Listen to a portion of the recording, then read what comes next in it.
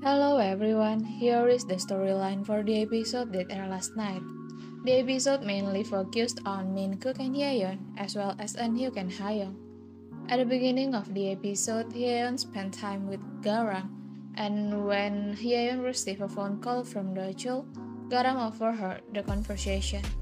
Dochul wanted Hyeon to get more money from Min-kook family by fabricating an even sadder story.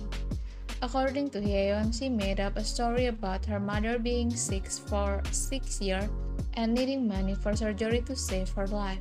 Garam, with his soft heart, immediately cried upon hearing this. He was worried that Hyeon would be very devastated if her mother passed away. Garam even offered his savings to Hyeon, but she refused to accept it and only took the wish doll he gave to her. Garam believed that the doll has the power to grant wishes. Seeing Garam's care and concern touched Hyeon's heart, and she hugged him while crying. Meanwhile, Hyeon became angry with Dochul for throwing away the doll that Garam gave her. As Dochul believed it wouldn't bring any money, Hyeon was upset because Dochul didn't appreciate the sentiment behind the doll. In another storyline, Chunyoung invited Hayoung to her house and explained why Hayoung and Eun-hyuk couldn't be together. The reason being that Hayoung would have two mothers-in-law if she married Eun-hyuk.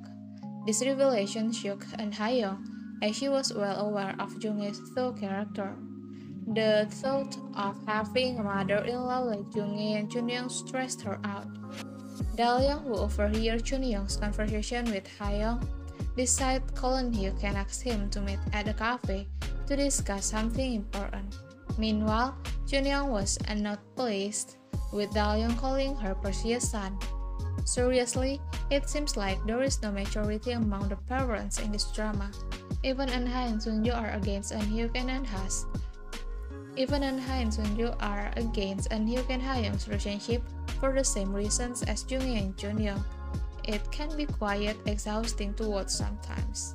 Okay everyone, that's the storyline for this time and thank you for watching my video.